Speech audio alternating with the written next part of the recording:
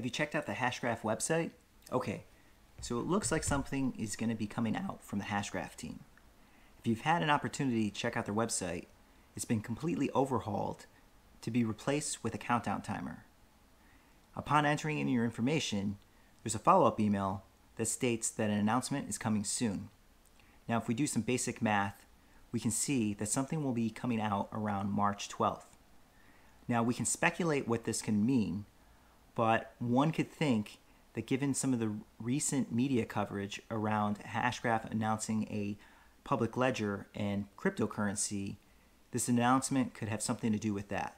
So we'll have to wait and see what this announcement is really about, but I'm feeling pretty optimistic that the Swirlds team won't let us down.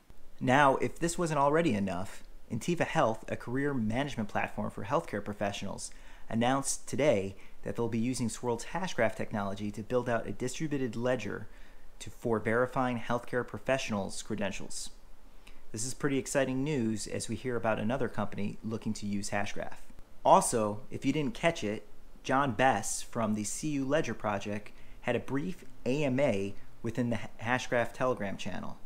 In it, John answered a few questions in respects to the current developments with the CU Ledger project.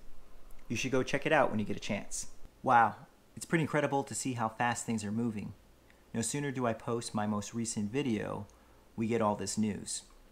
And speaking of which, if you hadn't had a chance already, go check out my most recent video that also featured an interview with Jordan Freed, the head of business development from Swirlds, the Hashgraph company.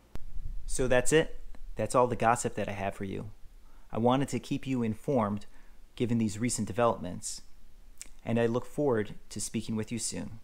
This is the Gossip Guy signing out. Thanks again for watching.